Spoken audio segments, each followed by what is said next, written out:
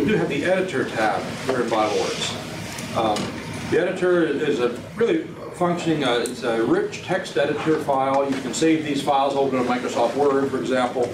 I'm going to use this as my catch point for my copy text. There's a variety of ways you can copy text and various types of text and references you can copy out of BibleWorks. If you look here under the command line, you have the copy button. And here you have lots of different options here. You can copy your verse list plus text. By the way, the verse list is this right here in the search window. And that's your search results. That's your verse list. Okay, verse list plus text. Copy the results search list verse. Obviously the selected one. So whichever one you have selected. In this case, it's Matthew 1:1 is my first one. So it's going to select just that one. Copy the browse window verses. So that's whatever's in the browse window. You can copy. We'll get to the pop-up copy window shortly. Copy the verse list, no text. So it's just a list without any verses there, which can be useful too. And then here's the copy format options. So we'll get to that here. But let's copy the verse list, no text. And by default, it's going to the clipboard. So I'm just going to go and paste it in. And there's my list of verses. Now that may not be the way you want it set up. Maybe it is, maybe it isn't. Let's go to configure that. Say we want it all to be on one line. You're putting into a paper or something like that. You probably don't want to set up with a hard return after every single verse. So let's go to copy and copy format options. And for verse list, no text. And here's the options for it then. So what to copy? By default, it's all the verses. Now notice there's check marks here in the search window. See those check boxes? You can check and uncheck items. Okay, so you can go through there and say, oh, that's significant. Yep, I'll keep that one. That one's not. Uncheck. So then you can choose, I only want my checked verses. So you can go down through and preview and critique which ones you want to include in this copy. So, but I'll keep it at all verses.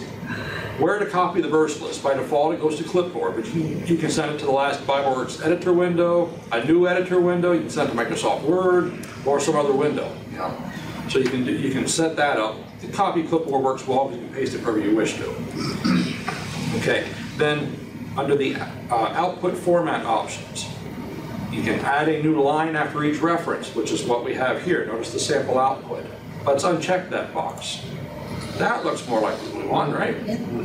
Okay. Notice here it's merge consecutive references. So here, for example, in Matthew 1:1 through 18 is there. Okay, because every single verse had that, because we searched for the word the. So you're going to have the whole range, but say you want it all separate, so you don't want to merge it, so let's uncheck that. So it shows every single verse. Okay? And then frequency data. Remember we'd have sometimes if there's multiple hits in a single verse, like for example here Matthew 1:1 has the *5. There's 5 hits in that verse. So this checkbox is removing that information, because you may not want to include that. You can if you wish. So if you want to uncheck that, you notice here 1:1 has *5. Verse 2 is *3. So I probably don't want that, so we're going to put that in there. You notice sometimes some books, if you have a number of verses there, and it'll have the FF, for all following. Well, you can also check that box, and just say if there's more than 2, and we want to probably have to merge it. Yeah, you have to merge the references, so that's set up that way too. But this way you can also include the FFs if you wish to do that. Right, that's less common than it used to be. Okay, and now if you have a specific output you want, how do you want to separate the chapters and the verses? Here's where you can change that. By default it's set up here between verse, it's a comma, between chapters, the colon, and between reference, this is the semicolon. So you can change that if you wish as well. Okay, so click OK, and now I'm going to clear this out. This little box with this cross or the X in it, that clears the whole document. That deletes it. So, and now I'm going to go copy and verse list no text, clipboard, and I'm going to paste, and there it is. That's what we were looking for. Okay, so there you can change your formats. Now let's. Hophni doesn't appear very much. Let's search for Hophni. So this period Hophni, and I went get a small list of verses. I clear out this editor window again. Okay. Now let's copy the verse list plus text. Let's copy it to the clipboard and paste. Let's see what we have. Okay, so this here has the verse reference in parentheses, and the version is NAU in this case. So that's what I have set up. But say I want this, I want the reference at the end of the verse, and instead I want the ESV, even though my search was in NAU. Well, we can do that. I'm going to go to copy, and I'm copy format options, and I want the copy verse list plus text. So here we're going to see, I want all verses. I'm going to copy to the clipboard. Here I have what versions to include. By default, it's results verse list version only. That's probably what you're going to want. If you're doing a search in Greek, you probably want to export Greek, probably. But in this case, I'm going to select these versions. I'm going to put just the ESV. You just type it in, just the ESV, and then you have to check it, don't you? Yes. Oh yes, thank you. Okay. Yeah, these versions, and then notice the checkbox. There's lots of different items here. For example, the interleave versions. What the interleave versions is, say you're exporting multiple versions, like ESV and Net Bible and the BGT, Greek text. Interleave is verse 1, it's going to have 3 versions. Verse 2, all 3 versions. Verse 3, all 3 versions.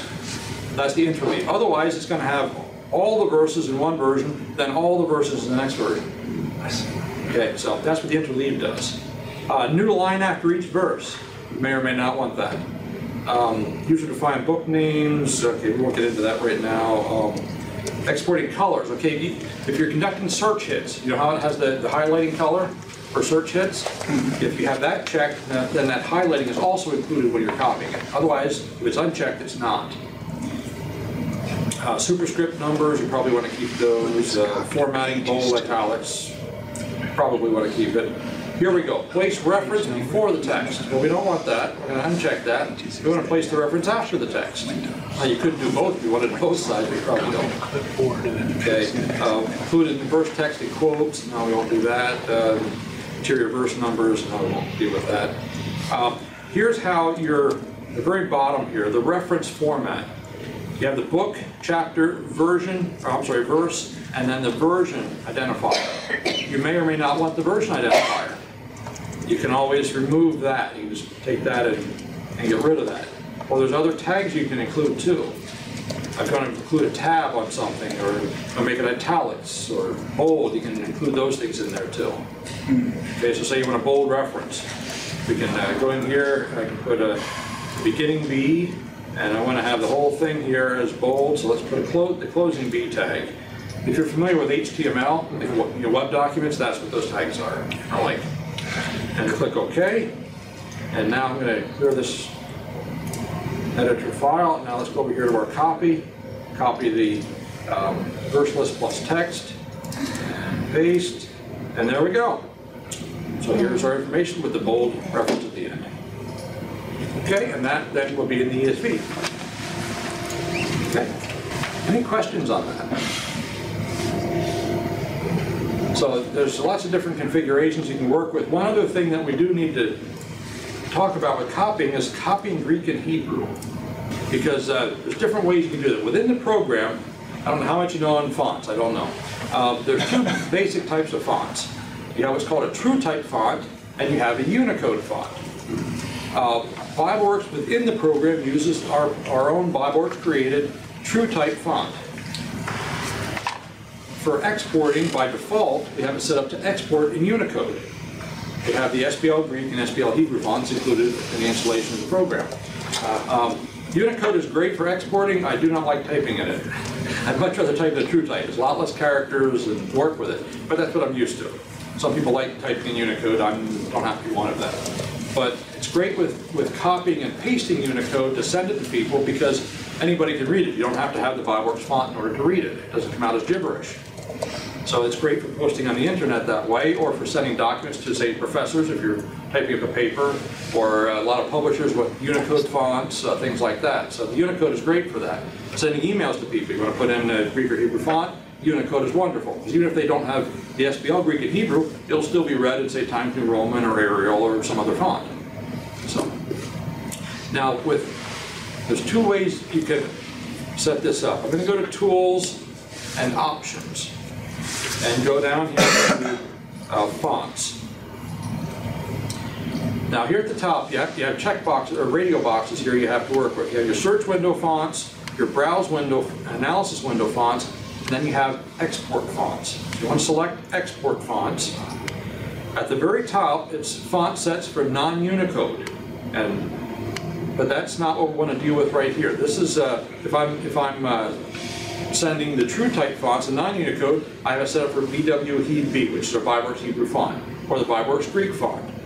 But if I'm exporting Unicode, at the very bottom here, Unicode fonts export only, not for inside the program, but only to export. Notice the check boxes at the bottom.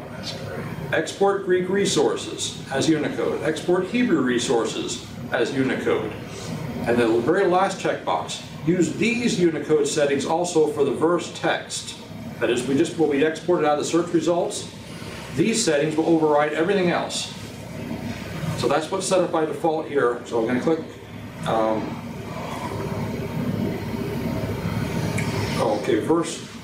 verse list or range. This is the box we were in earlier. Notice the very top, your output format options, export Unicode Greek, export Unicode Hebrew, they're grayed out.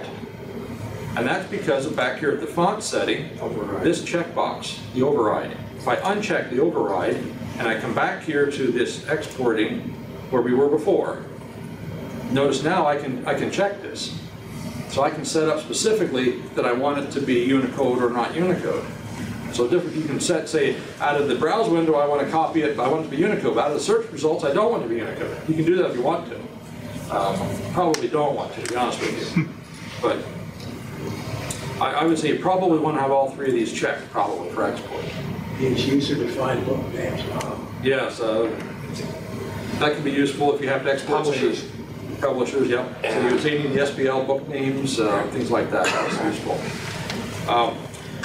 So I'm going to click OK, and I am going to copy a section here of the Hebrew text. I'm just highlighting it. You can do drag and drop.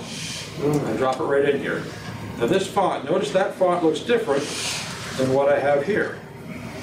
Notice the characters look different. I mean, same letters, but the font characteristics are different. This right here in the browse window is the BibleWorks font. This over here is the exported Unicode font. And at the very bottom here of the editor window, you can see what font it is. You put your cursor in there, and this happens to be the SBL Hebrew font. And you can change that. If you want to send it over to some other font, you can do that in that configuration. So. Okay? So by default, it's set to export in Unicode. All right? Yes, sir. So if you save that now, it's going to be an RTF file, is that? This here, the editor is an RTF file, yes. Yes. And that you can open up Microsoft Word